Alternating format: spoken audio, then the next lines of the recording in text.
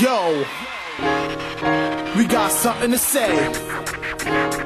Listen. Man, it's the truth. We won question 2. We won 65%. Back in November, we won 65% of the vote. The paid politicians are still campaigning against us, even though the campaign in the election is over. In Framingham. Tuesday, we need you in Quincy.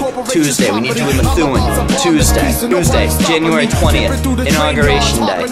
7 p.m. City Hall meetings. Quincy, Methuen, Framingham. Come out there in numbers. Bring signs. 65%. Remind the politicians, these politicians that are elected officials, to come out because 65% of us said yes, and they are trying to squash our vote.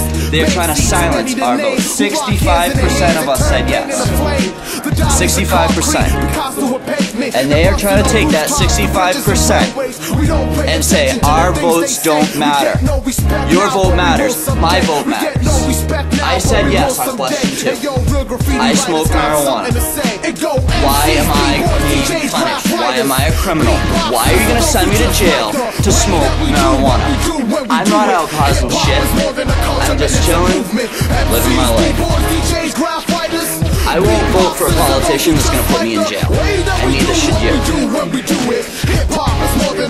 They're ruining democracy. They're trying to say that democracy and voting doesn't matter. It does matter. What we need is we need you out on Tuesday night in Methuen. We need you in Framingham. And most of all, we need you in Quincy.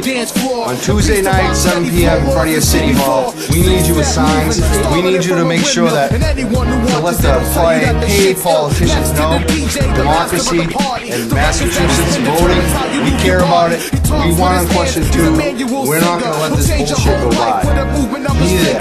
Be there with Mike Can. Be there with BostonFreedomRally.com. Scott Gacek, we will be there. The Girls for Ganja, we're there. Question 2. This is still good footage anyway. This is the Girls for Ganja right here. This is why you want to be a Girls for Ganja. This is what happened. What's that?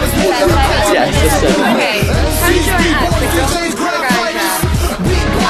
Tuesday, January 20th at 7 o'clock in Quincy. Be a criminal. Be a criminal. And there you have it, ladies and gentlemen, the Girls for Ganja. After another successful Girls for Ganja shoot. How you gonna tell me that makeup is not an artist? Either you're bitch made or you just straight retarded. Whatever it is. Do you guys like being a Girls for Ganja? Yeah. Micaela, this is what you're like. How many Girls for Ganja shoots have you done now? That